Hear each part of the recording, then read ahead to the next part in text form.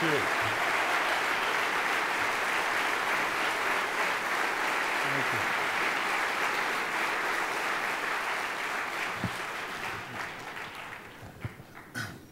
Thank you, Jerry, and thank you, Matt, and all the speakers you heard this evening. Thank you for coming.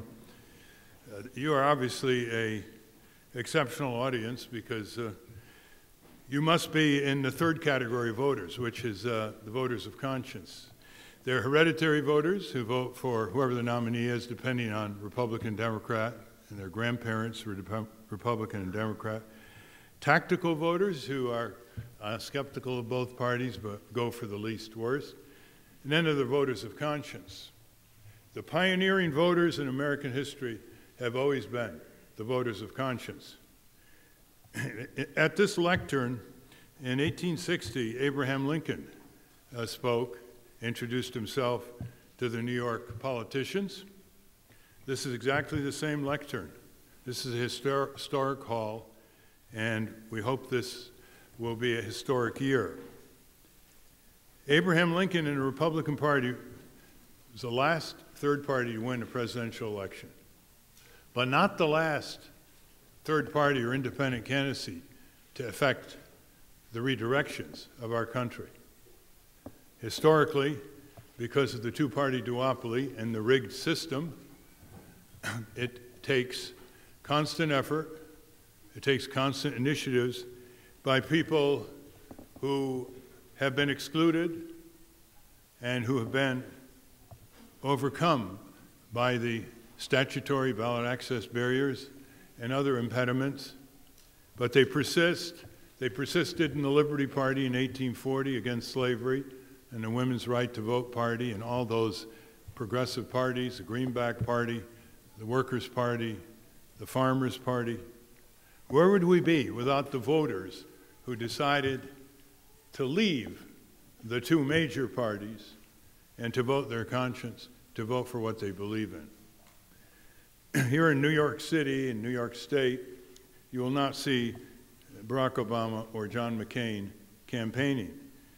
Because of the lead Obama has, he's taken the safe for granted, won't waste his time.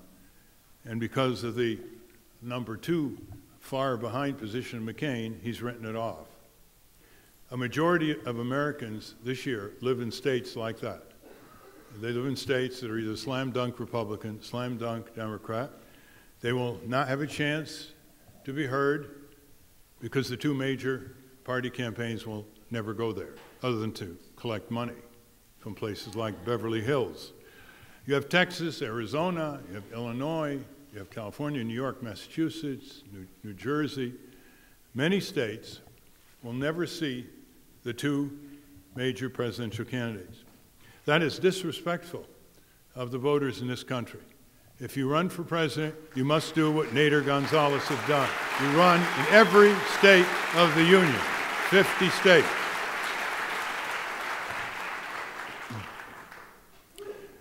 And we've been in 50 states, and we've even been in states where we have been excluded from the ballot, 5 of them. And even in one, this is the worst of all, Oklahoma, that won't even count write-in votes. This is a two-party dictatorship. It's gotten its ultimatum, either Republican or Democrat, in the minds of tens of millions of voters since they were children. A few days ago, a mother of a 9-year-old boy came up to me in Fargo, North Dakota, with a sheaf of materials documenting how Scholastic magazine brainwashes 18 million children with the support of all too many teachers. And they engaged them in mock elections, and there are only 2 there. It's McCain and Obama. And there's a big square for other with no names. And page after page, the assumption is for these children, you've got 2 choices, and that's it. The little boy wanted to vote for me. And his teacher said, and his teacher said, no, you cannot vote for Ralph Nader. You have to vote for one of the 2. So he reluctantly voted for Obama, the default candidate in western Minnesota. But look up Scholastic and see how early it starts.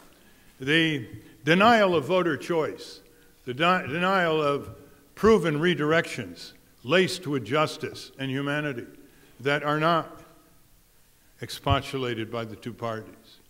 How the voters are so turned off or bored or feel so powerless that they don't even vote, half of them. And so today, I really want to start with us, the people, before we analyze this remarkable collapse of corporate capitalism and what the consequences and opportunities can be for multiple party politics, and also the critical civic action that often precedes it and parallels it. Marcus Cicero defined defined freedom as participation in power. By that he meant civic power. That was 2,100 years ago. Wisdom is wisdom, right? Even without emails. Now let's take that definition. Freedom is participation in power. Apart from asking us by that definition, how much power do we have? What is left for us to decide in this country as people, other than our personal lives with increasingly restrictive limitations? But we should never confuse personal freedom with civic freedom. Even in dictatorships, there's quite a bit of personal freedom, as long as you stay out of politics. And in our country, we have a lot of personal freedom. We can eat what we want. We can look at the television show we want. We can use the clicker and shut off all kinds of channels if we want. We can wear what we want. We can date who we want. We can marry who we want. We can divorce who we want. We can sleep when we want. We can get up when we want on weekends. There's a lot of personal freedom. We can even get into a 5,000-pound car and go down 3 blocks to buy chiclets if we want. That's not civic freedom. And so let us not confuse personal freedom with civic freedom, because it's civic freedom that deals with the participation in the great issues that confront an organized society and our world. And indeed, civic freedom is the kind of freedom that was denied us with this Wall Street $700 billion bailout.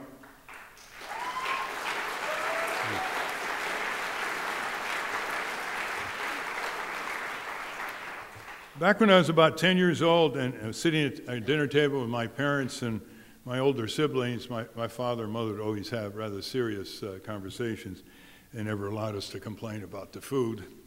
That interfered with communication and nutrition. And my father said, children, why will capitalism always survive?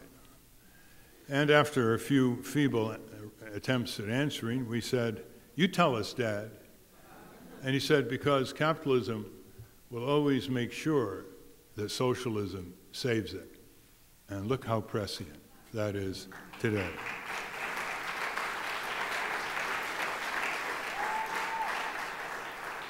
But of course, it's not real socialism. It's subservient socialism. It's the socialism of a personal valet to the Wall Street crooks, swindlers, speculators, and self-enrichers, while they drain trillions of dollars of other people's money, as Justice Louis Brandeis once put it. When watching this unfold in Congress 3 weeks ago, I couldn't help but feeling that these corporate Goliaths, these CEOs, who were so greedy in enriching themselves that they tanked their own companies, some of them hundreds of years old, they unemployed hundreds of thousands of workers. They're going to throw this city into a very serious recession. They're going to deplete tax revenues, direct and indirect. They go to very, very needy people and necessary facilities. And these corporate crooks and swindlers and speculators and self-enrichers jumped ship into a golden lifeboat. And then their withering institutions moved to Washington.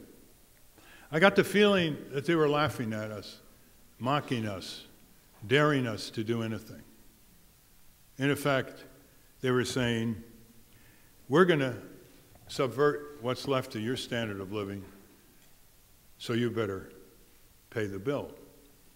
There were no public hearings in Congress bringing the best minds and the sentiments of workers and taxpayers and consumers to bear. The only hearings were senators and representatives questioning Chairman of the Federal Reserve and Secretary of Treasury Paulson, recently from the CEO office of Goldman Sachs.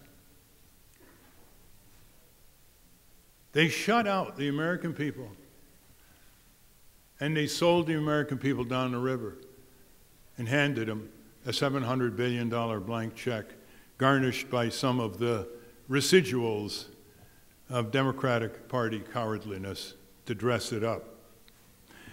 And here we are, from 1775, when we were 13 colonies, to 2008, 1775, 13 colonies under King George III, 2008, 50 colonies under King George IV, and taxation without representation.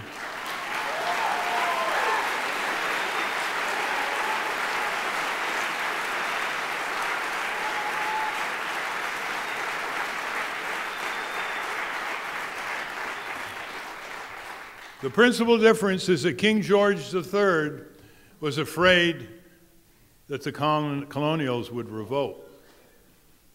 Is King George IV and the Democratic Party complicity afraid that the American people will revolt? They can start on November 4th by voting for Nader Gonzalez.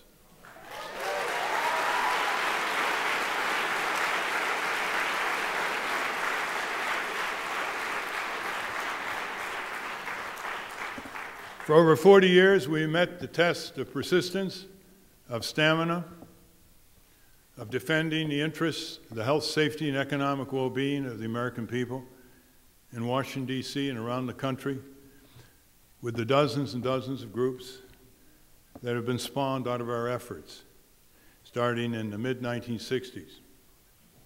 We have met the test of commitment. We've been able to do even what Oscar Wilde once said he couldn't do, which was resist everything but temptation. And yet, coming into 2008, we have been excluded once again from the presidential debates. A company dressed up as a Commission on Presidential Debates, created and owned by the two major parties for the last 21 years, to exclude all competition. We have been excluded in spite of every major poll since 2000, where a majority of the people wanted Ralph Nader on those debates, and I'm sure they'd want Matt Gonzalez on that one vice presidential debate. It's quite interesting. I think the American people want us on the debates because they don't just look at the debates as an antidote to insomnia, do they?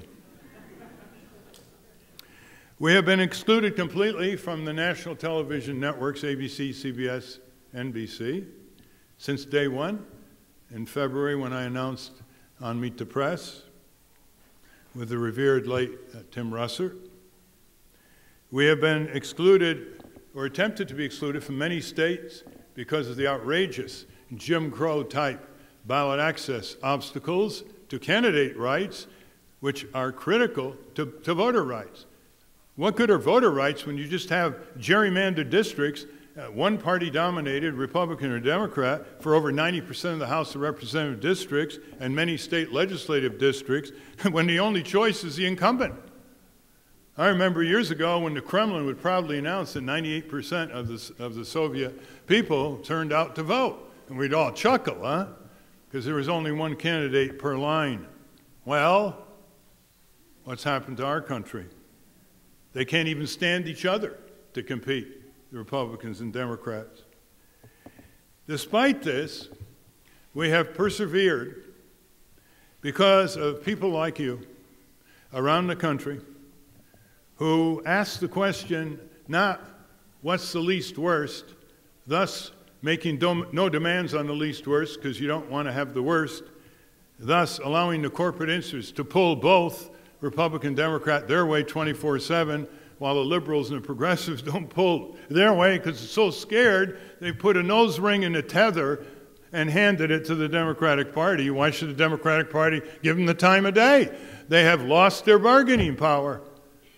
But not you, and not other people like you around the country, because you know if you don't vote for what you believe in, for who you believe in, for the candidates that say there must be a shift of power from the corporate hegemonists to the people of this country as befits the preamble to our Constitution, we the people, if you don't vote for that kind of agenda, you are in complicity with the corporate Democrats and the corporate Republicans, because you will be facilitating a constant slide into the abyss, a dying dynamic of a dwindling democratic society.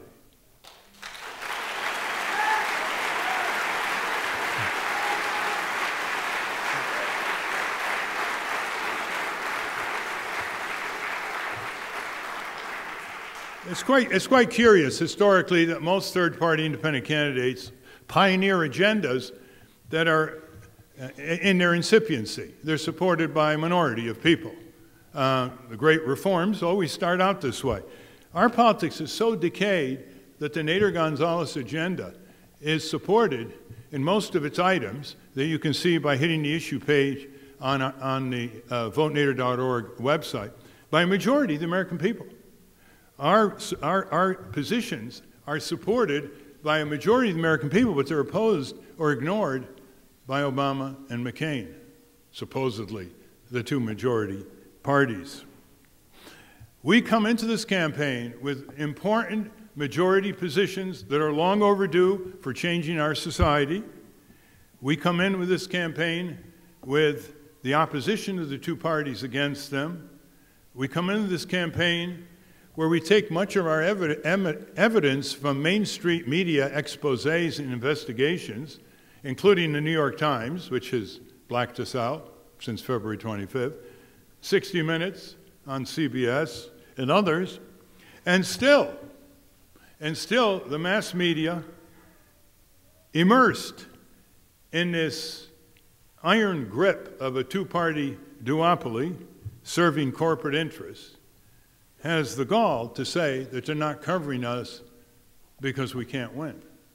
That's like saying, we can determine how many tens of millions of people are going to know about your candidacy, and we're going to close the door on these people. Corporate power comes in so many manifestations that we now reflect Franklin Delano Roosevelt's message to the Congress in 1938 when he asked for an investigative commission to be established to investigate corporate power. And he said to the Congress, whenever government is controlled by private economic power, that is fascism. Those are his words. That is fascism.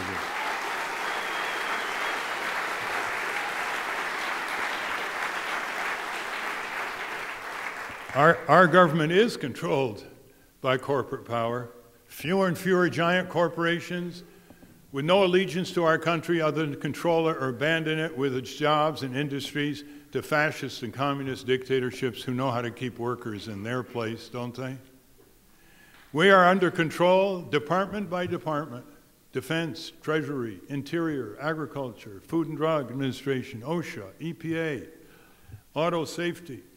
Not even the Department of Labor has escaped the internal and external control of the swarm of corporate influence and power over Washington, D.C., corporate-occupied territory. They have put their top executives in high government positions. They have 10,000 political action committees funneling money relentlessly into the coffers of the politicians. And, of course, 35,000 lobbyists linked to lobbying networks throughout the country. What chance do the people in this country have with this merger where giant corporations take over government, use it for their own accounts receivables, and turn it against the interests of the American people? Both Lincoln, Jefferson, Madison, Theodore Roosevelt, Woodrow Wilson, Franklin Delano Roosevelt had the most excoriating criticisms of the mercantile interests, the merchant classes, the corporations. But relentlessly, these corporations obtained all the constitutional rights that real people have, except the Fifth Amendment. These artificial entities were never given these equal constitutional rights by any legislature. They were given it by a rogue Supreme Court decision in 1886, where even the decision didn't give the railroad equal protection under the laws in the 14th Amendment.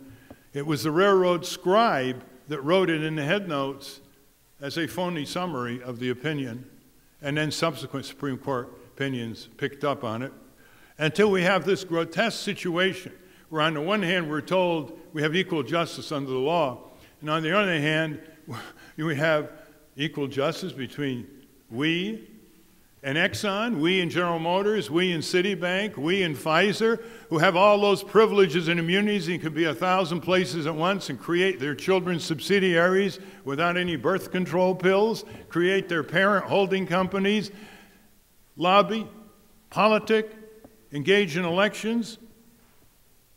They should be stripped of all their constitutional rights because they're not human beings. Only human beings should have constitutional rights.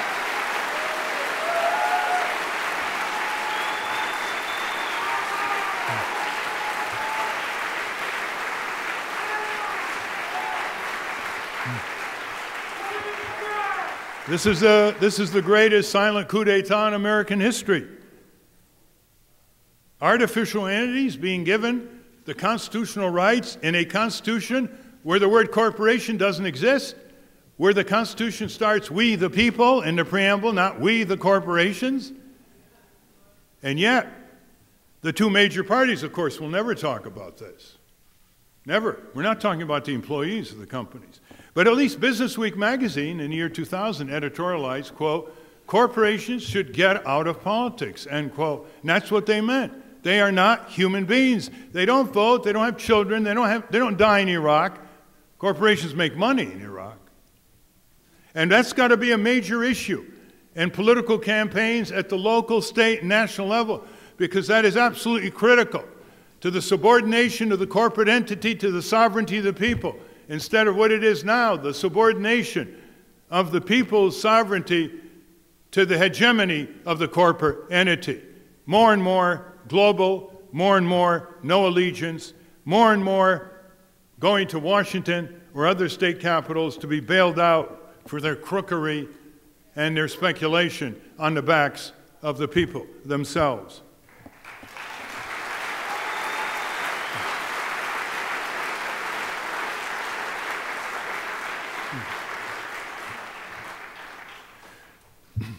The corporations are planning our future. Just consider, they're planning our educational futures, corporatizing education. They're planning our political futures, our economic futures, World Trade Organization, NAFTA, all the other things we know about. They're planning our tax system future.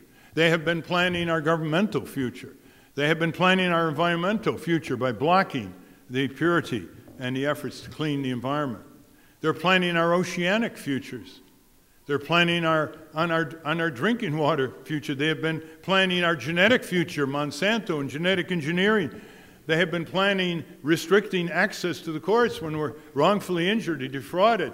We are the ones who are being restricted from having our full day in court before judge and jury, not corporations. There are no restrictions on corporations using the courts, is there? Now, isn't it time that we begin planning our future?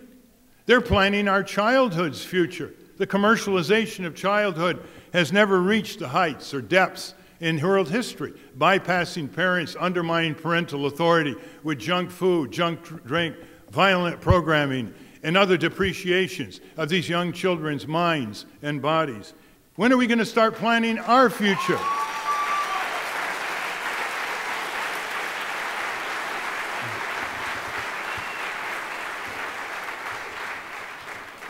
Take this $700 billion bailout. I was in front of the U.S. Treasury yesterday demanding that Hank Paulson, who profited from this deregulation he pressed for in 1999 and 2000 under the Clinton administration, he made $600 million or so, and left in 2006. And I said, you know, you should give back $200 million. Share the sacrifice a little. Put it in the $700 billion bailout fund. Huh?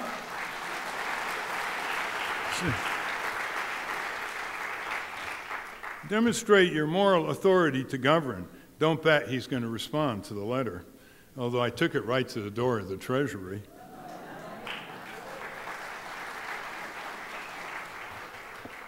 Notice what Congress omitted from that bill. Washington had Wall Street over the barrel. They wanted $700 billion. And they had them over the barrel. They could have forced Wall Street to accept anything. Instead, they did not put in the bill comprehensive re-regulation, which would prevent this in the future. They did not put in the bill more authority for shareholders like worker pension funds and mutual funds to control the company they own and control the excesses and greed of their bosses. They didn't put a real thorough taxpayer ownership power. It's very porous and easily evaded. So if the taxpayer is going to put money in Citibank or, you know, the investment banks and so on, that they have ownership power and they have representation on the board of directors. They didn't do that. They didn't provide for expanded criminal prosecution of these Wall Street crooks and the disgorgement of their ill-gotten gains. And they didn't even require the speculators to pay for their own bailout. Here's how they could have done it. Other countries have this kind of stock transaction tax, the UK, for example. Stock transaction tax were used to help fund the Civil War. Franklin Delano Roosevelt had it. And then it was abolished after World War II. Here's how it would work. Because of high-velocity computerized trading in derivatives, there are going to be $500 trillion in derivative transactions traded this year. $500 trillion. A 1/10 of 1% tax would produce $500 billion. And that would make the speculators pay for their own bailout. And they didn't even do that. But there's still time for this to be done. When Congress comes back, maybe after the election, lame duck session, maybe then they will impeach the most impeachable president in American history. They'll have no more excuses.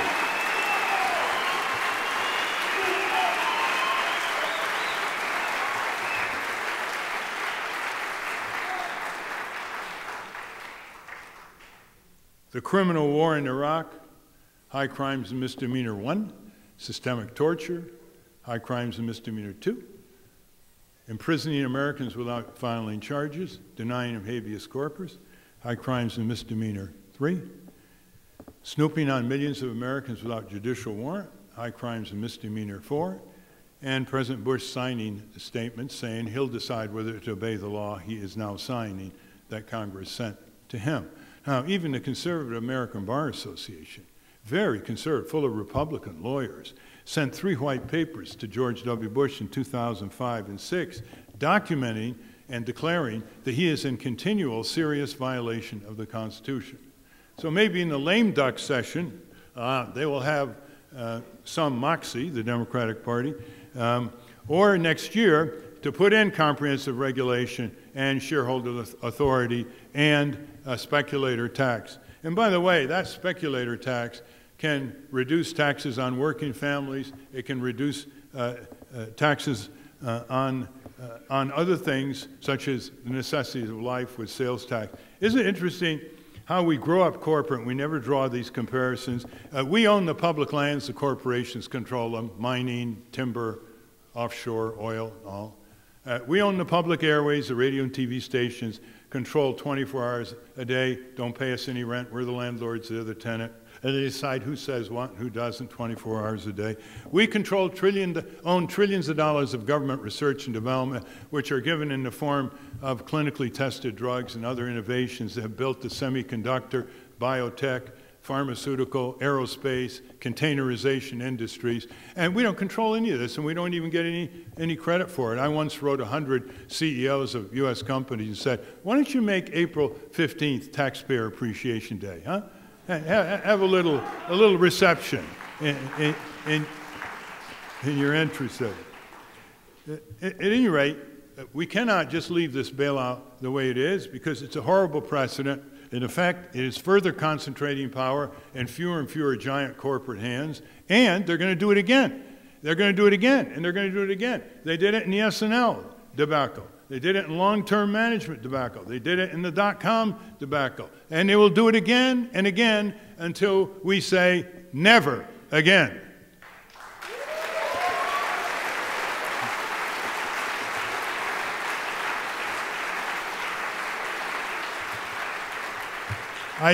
I say this because these are systemic failures. They're not a few rotten apples in the barrel.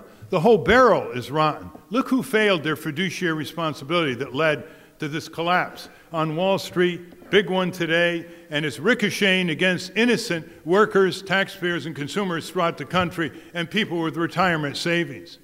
Look who failed. The fiduciary responsibility of the officers of these banks and investment banks and brokerage firms. Then the board of directors looked the other way. Then the corporate law firms looked the other way. And then the accounting firms looked the other way. Why did they look the other way? Because they were paid to look the other way. And then the state regulators failed. And then the federal regulators failed. What's left of regulation? So the whole panoply of safeguards that the American people thought were securing their hard-earned dollars in trust by these corporate institutions was seriously breached and detonated. This is a systemic failure, and we've got to recognize it as such. And it will never change until corporations are structurally, constitutionally subordinated to the sovereignty of the people in specific ways or displaced by community economic self-reliance.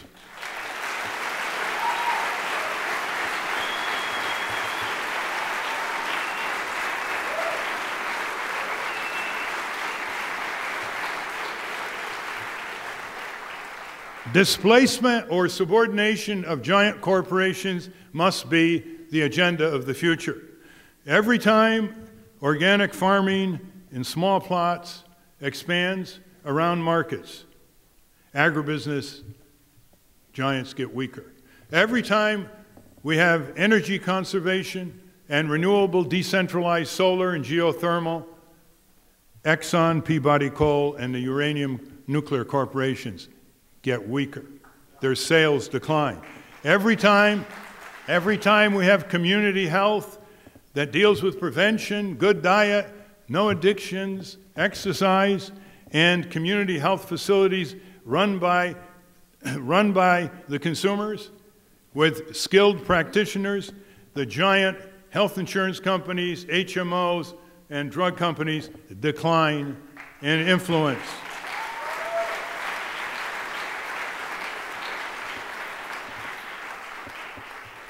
And you can add to those examples. So it's either displacement of the operations of these corporations by community self-reliance, or it is subordination structurally so that never again they can achieve the power they have achieved because they have the same constitutional rights we have to engage in elections, politics, and other public activities that should only be restricted to human beings.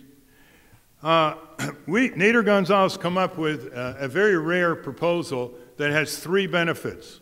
One is to demand a national amnesty for all nonviolent drug offenders and empty the jail cells of them.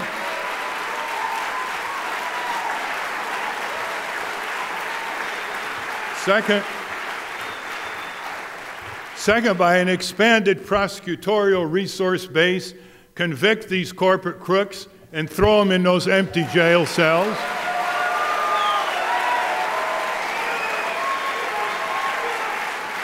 And they're not just financial crooks. They're corporations who have jeopardized or destroyed the lives of workers because of occupational disease and trauma. 58,000 a year, according to OSHA, worker deaths every 3 weeks. More than 9/11. And it happens every 3 weeks. 3 weeks after 3 weeks. 65,000 deaths, horrible. Asphyxiation, cancer from air pollution every year. EPA, heavily from the coal-burning plants. 100,000 people dying because of medical negligence in hospitals, at least, according to the Harvard School of Public Health physicians. These corporations are not just lying, cheating, and stealing, as one prosecutor pointed out. They are affecting seriously the health and safety of the American people. And then the third benefit of this trilogy is, for those of us who are interested in prison reform, nothing better than to have powerful convicts in jail. They'll demand reform. They won't stand for the food and the conditions. Isn't it interesting that the U.S. government has got hundreds of billions of dollars to bail out corporate crooks, over $100 billion just for one insurance company, AIG, that cities have billions of dollars to build stadiums instead of neighborhood recreational facilities.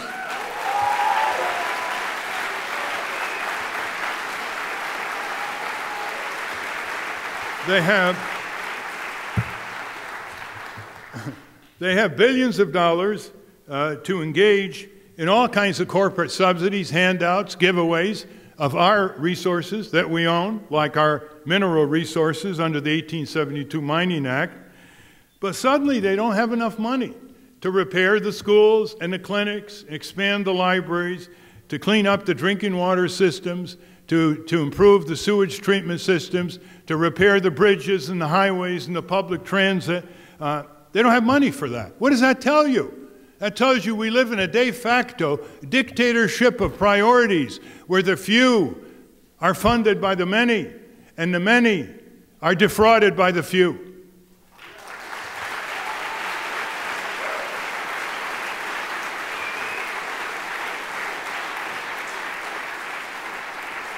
You'll see, you saw in the recent debates there was some reference to the deficit. And they said, well, how are you going to deal with the deficits? They're getting bigger and bigger. Now we got another $700 billion one coming up. And you know something? Neither McCain and Obama ever mentioned the two biggest sources of the deficits. One is the bloated, wasteful military budget.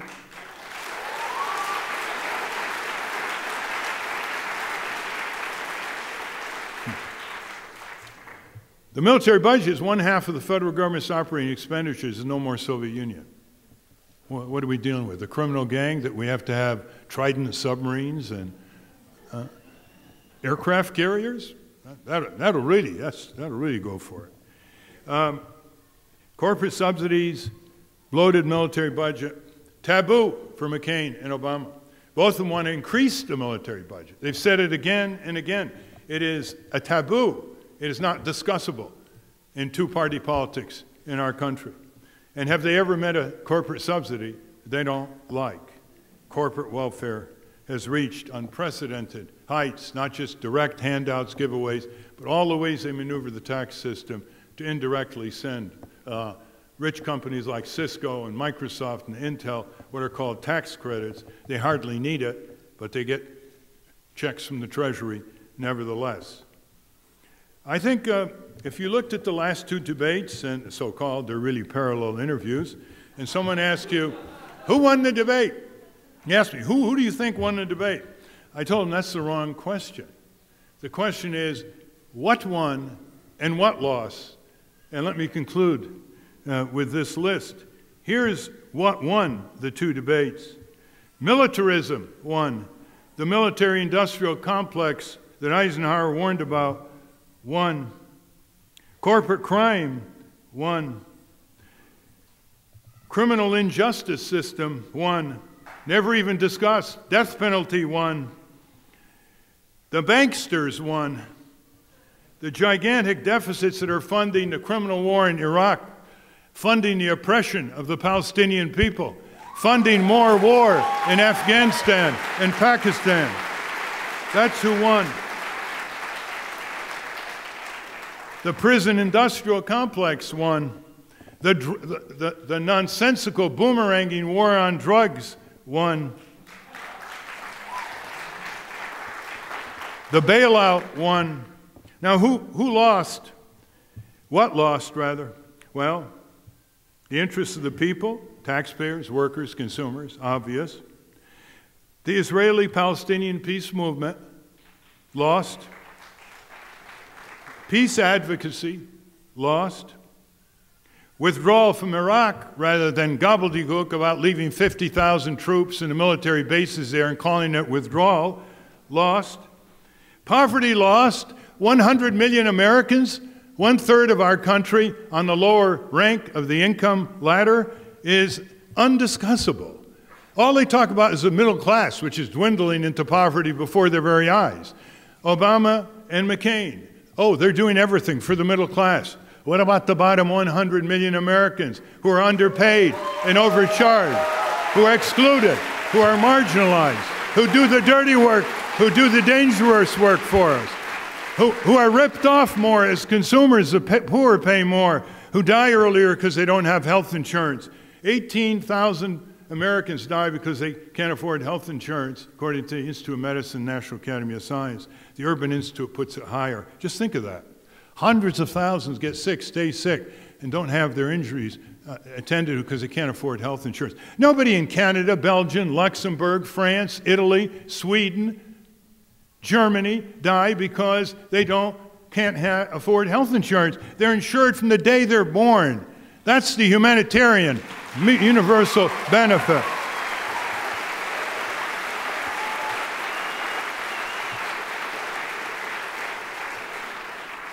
One of our great volunteers here in New York, Josh, was riding his bike. He was hit by a limousine that came out without looking properly. And he was slammed down on the ground. He didn't think he was hurt, so he didn't, try to get the name of the limousine owner and so on. And then the next day, he started getting excruciating pain, and he wasn't insured.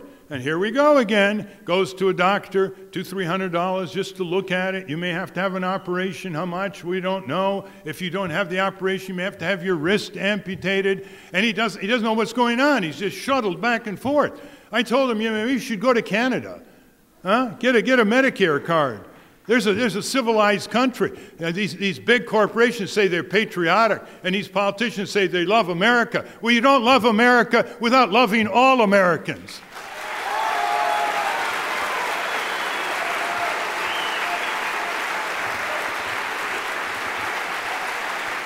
It was.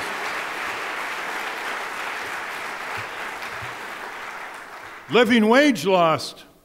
That's what lost on those debates. They didn't talk about 47 million Americans who have Walmart wages, 7, 8, 9, 10, less than $11 an hour before deductions.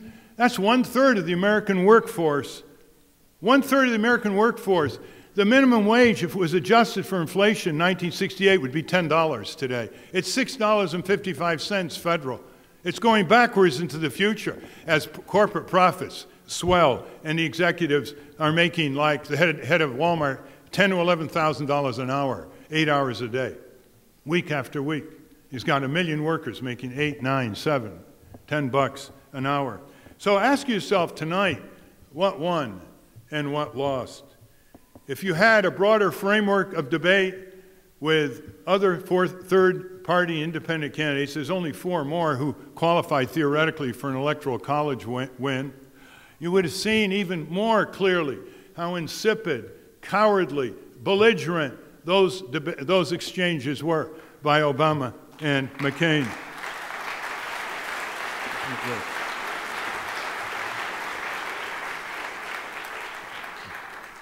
It was Eugene Debs, and I heard that Matt mentioned Eugene Debs, the great labor leader of the late 19th and early 20th century.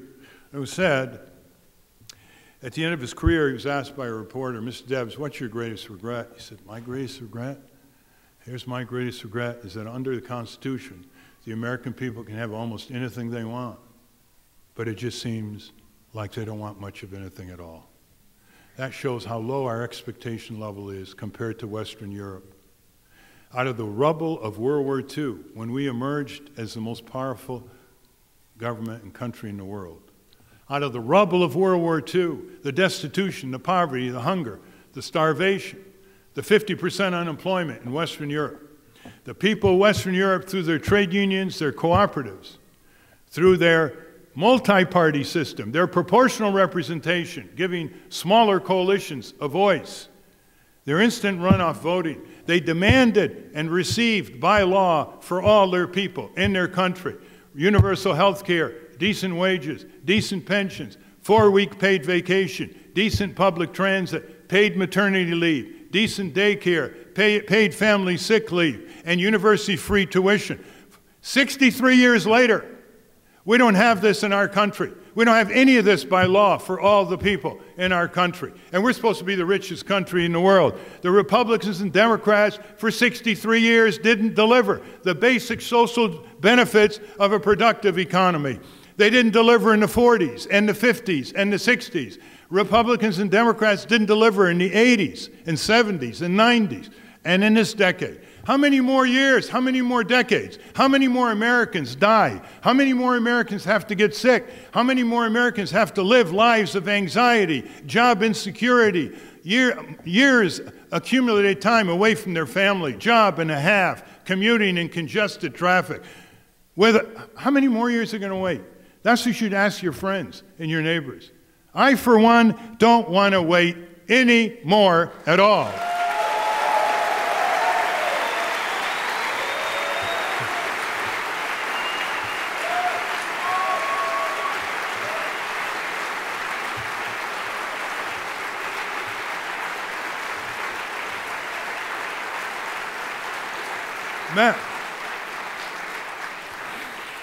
Matt Gonzalez does not want to wait anymore at all. Our voters around the country, and there are millions of them, according to the CNN poll, do not want to wait anymore at all.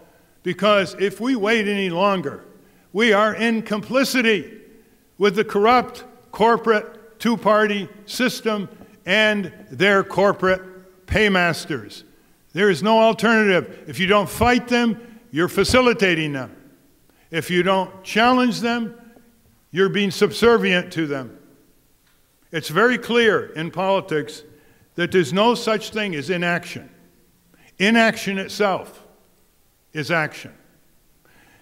Going around the country, I see people supporting us, and it develops a level of trusteeship that has a depth I cannot convey to you. A Vietnam War veteran, 64 years old, suffering from Agent Orange, sends us $1,300. I call him up and thank him. I say, thank you for contributing, after chatting with him. And I said, thank you for contributing to our campaign. He said, I'm not contributing to you. I'm contributing to the kind of country I want America to be. Just think of that. Think what that does to Matt and I in terms of the trusteeship and all the volunteers and all the staff that are working their heads and hearts off. Think what that does. Think of a forklift operator, 32 years old, in a food warehouse in Ohio, and he sends us $4,000. And I asked him, why did you do that? You clearly can hardly afford it. And he said quietly, it was my way of protesting.